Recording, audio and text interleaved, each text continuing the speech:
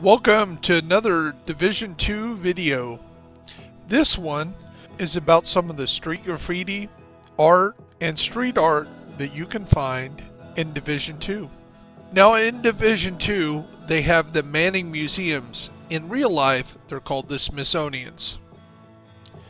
And of the many Smithsonian museums, most of them are art galleries, scattered throughout DC and a few in New York.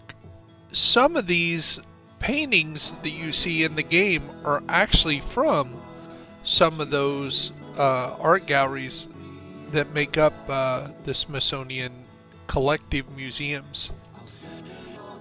For those who don't know much about the Smithsonian, aka Manning Institute, it is for the preservation of art and culture in America.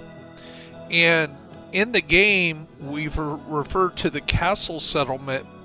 This is the headquarters of the Smithsonian, or the Smithsonian headquarters. Just south of there is a little round building that's on your map. That's the real name of that is called the Hirshhorn Museum. And they have museums of African art, American history, American Native history. So I've kind of made a collage of some of the paintings and put them like an art gallery for you guys to kind of browse over.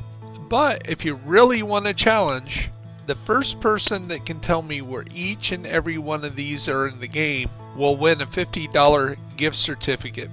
So here is your requirements.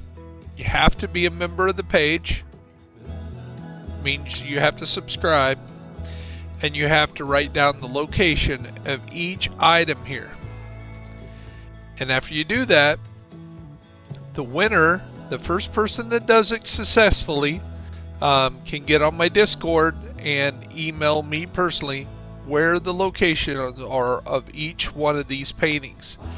If you can find them, I'll give you a $50 gift certificate, either PS4, Xbox, or PC.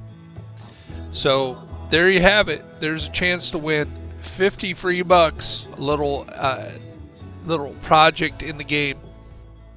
And I'm going to have some contests coming up in the once a month, but you have to be a member before that month starts. So all the members of my page will qualify for the $50 contest each month, but you have to be a member before that contest month.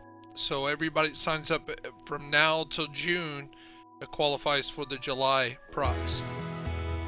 Now these last three have this special meaning, and there's other ones like it.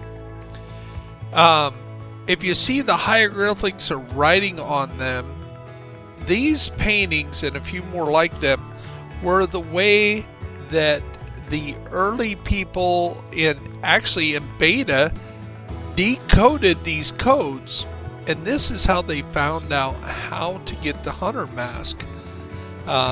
So kudos to all those code breakers. They hit the game a lot quicker than the programmers thought they would. So check them out, and again, $50 gift certificate to the first person that can figure out where all these paintings are in Division 2.